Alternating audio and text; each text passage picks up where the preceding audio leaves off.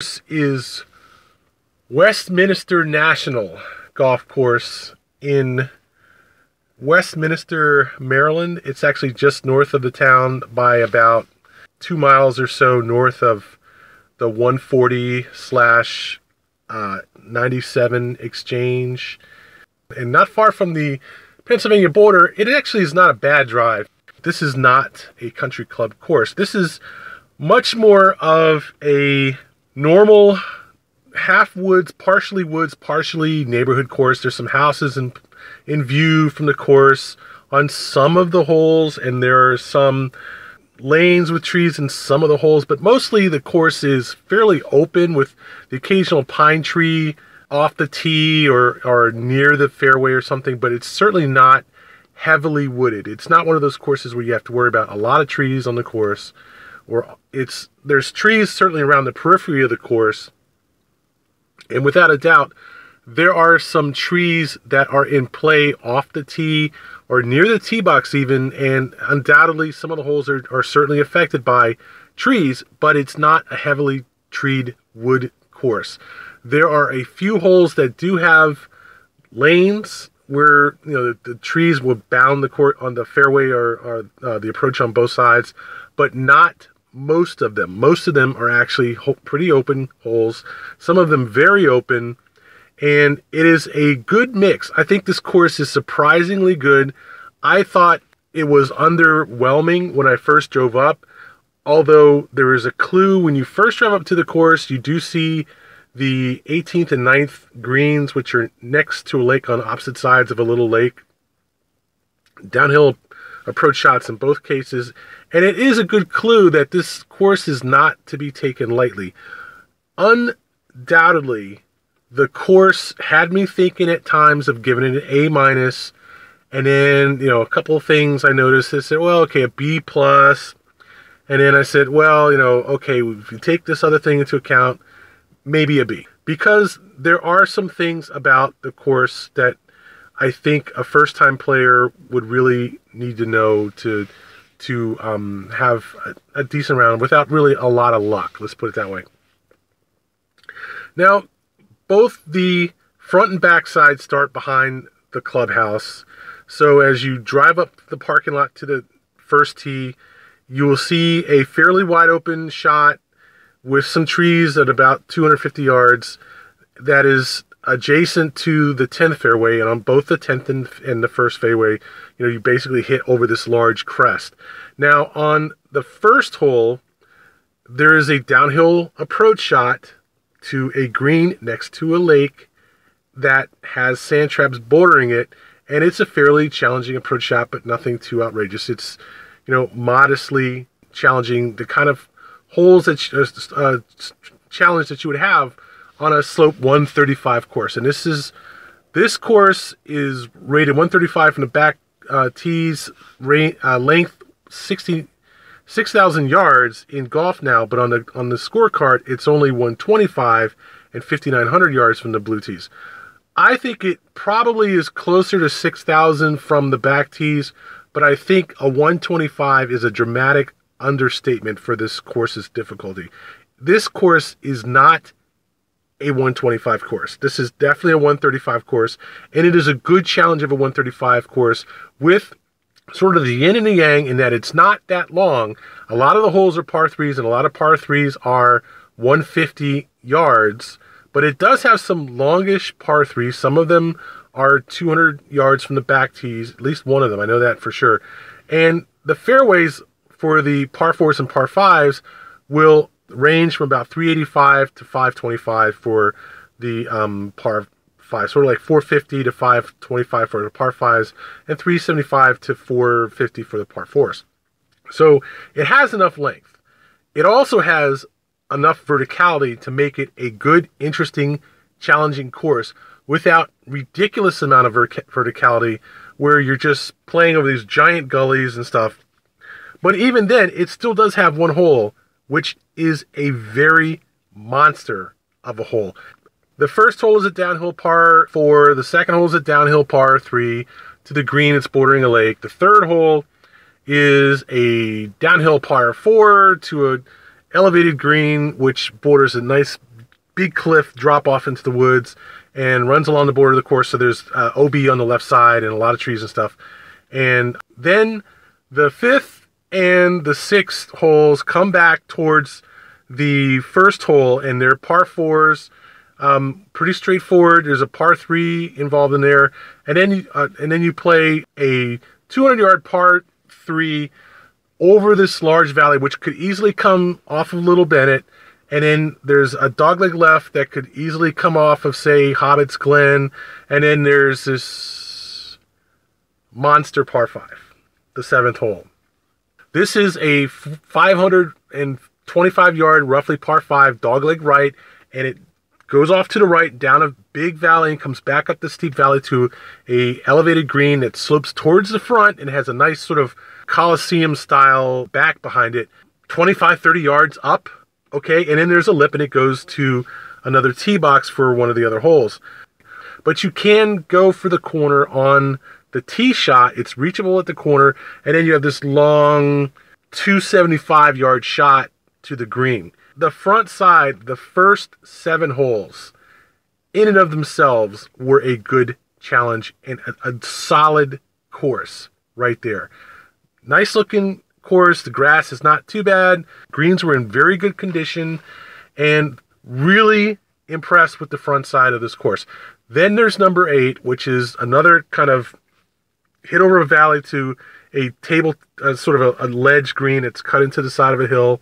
And then number 9 is you're playing uphill over hill, out on a fairway par 5, and then down to the lowered green next to the pond on the road next to the clubhouse. So that was a good challenge right there. It's certainly absolutely nice front side. However, I was playing Twilight, and I started the round at about 3:30. I think it was 20, actually it was 25 with a cart at Twilight.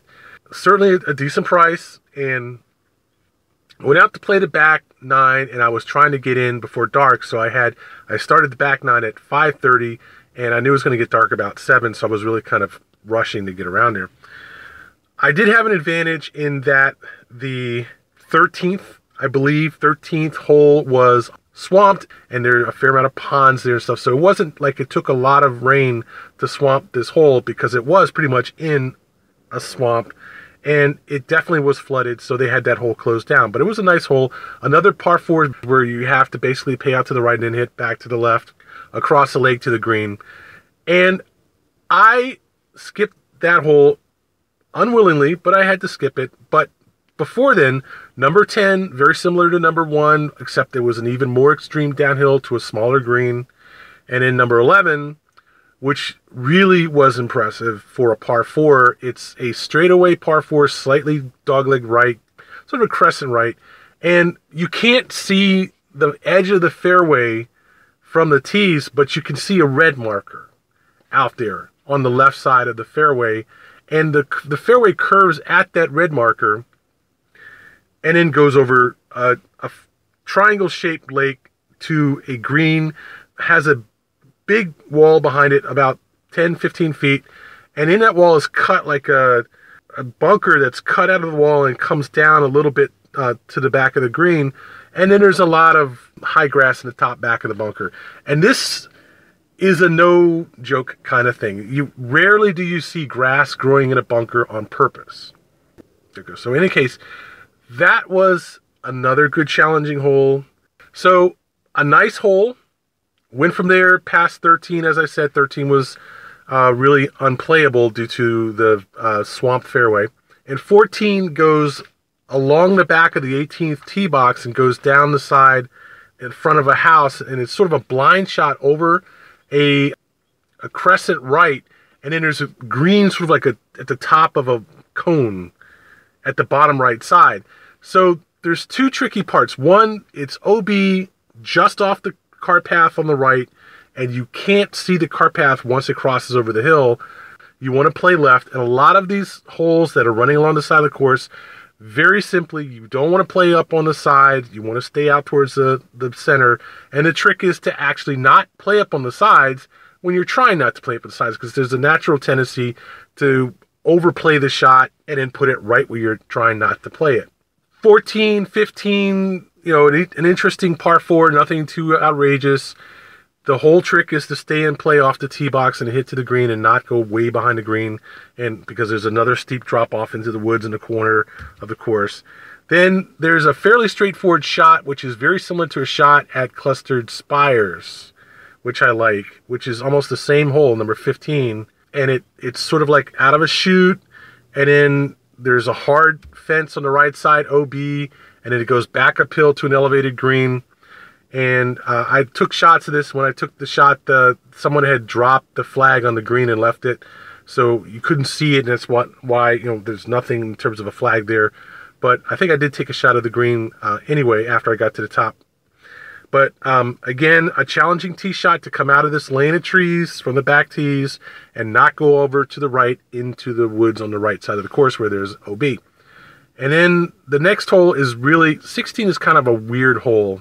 I didn't really like it that much because it was wide open out off the tee. You know, there were stakes for, I think it's the 14th fairway going to the left, and there's stakes for what I believe is the 5th hole on the right, and you can see these sand traps and stuff, and they're the only guide to the fairway, and the fairway is very narrow landing area between all these stakes and the sand trap and everything. And then it goes sort of like a 45 degree to the right and goes up to the elevated green, and the green has a very steep slope behind it. It drops down to the second green behind there. You will see this area of the course quite often as there's a lot of racing around there in the cart path going between different holes. And this hole is a downhill sloping green that, again, you do not want to be long on this hole, on this green. There is a very steep drop off behind it, and it's a simple pitch uphill, slightly uphill to get to the green, which you absolutely do not want to be long. In any case, that gets us to the 18th, which is another big par 5, fairly large amount of room to hit on off the tee, but there's like a downhill slope to the right, and they actually have a bump there to catch balls that catch the edge of the fairway and go off to the right before you go down in the woods. And I found my ball on top of that bump, which is nice that it didn't roll off down to the woods, and played down and had a nice closing shot down to the green.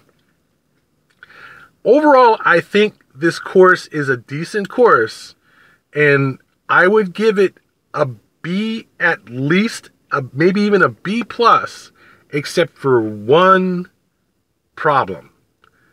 And it's the same problem I've had at a lot of courses in Northwest Maryland, or central northern Maryland, like Clustered Spires. A lot of courses, because there's a freaking airport less than half a mile away from the course. B-17, B-24 showing there like the next weekend and stuff like that. So I don't mind driving out there. I actually enjoy it. It's much better for me than just barreling out 70 and going up 15, or going up 270 or west to Hagerstown, or going up 83 west to York, or north to York, you know, things like that. I don't really enjoy doing that time and time again. I like taking the back roads as long as they're fairly, you know, direct, and there's not too much traffic, not too many intersections, and not too many, you know, roads under repair. It's a great drive. This course, likewise, is a good drive in the country, okay? And I enjoyed it. The one downfall that I have with this kind of thing is all these little regional airports around the golf courses that are out there. When you're out playing a course, and especially if you're playing Twilight, they tend to have a bunch of small planes, Cessnas, Beechcraft, stuff like that. Maybe, you know, like around Clustered Spires, they were even ultralights and stuff. Flying patterns around, you know, touch and goes, flying around and around and around, using the golf course as a reference. And you get to hear them when you see them coming over the trees. You're like, oh God. And you just get louder and louder and louder. And they go drifting by slowly. It probably takes about 3 minutes for them to do their loop over the course and fly back. The whole time I'm just like going, oh God, fuck. What am I going to do about this? What am I going to do? Trying not to hit a ball at the plane. Literally. They were that annoying. So, no, it's not an A-, which I thought at first I was going to give it. No, it's not a B+, because the course doesn't quite rank up. The front side is pretty good, but the back side is a little bit less than as good as the front, and it just doesn't quite rank up as a B+. I mean, it's good. Without the planes, I would give it a B. With the planes, I have to give it a B-. It's just that simple. Go play the course early enough where you don't have to deal with the planes or suffer the consequences. That's Westminster National in Westminster, Maryland. A little bit outside of Westminster on Route 97 north towards Union Mill and then towards Gettysburg. On the left, sort of barn/clubhouse. I gotta tell you, I was really liking the course before about 6 o'clock. I can't tune it out, and I'm sorry, I gotta notch it. It's almost as bad as Clustered Spires in that regard. Okay, it's really that bad when they start flying those touch and go loops. Other than that, it's a pleasant, fun, challenging course. Westminster National, and I give it a B- as a result.